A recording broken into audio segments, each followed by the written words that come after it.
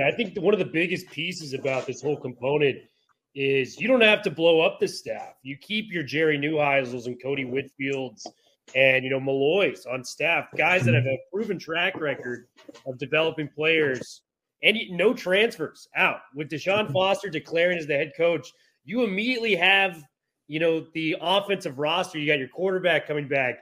You got J. Michael Sturdivant, who's one of the most explosive receivers in the country. Yeah. Jay Harden, who was kind of Deshaun's project in a lot of ways. His next one, he's probably going to get to the NFL.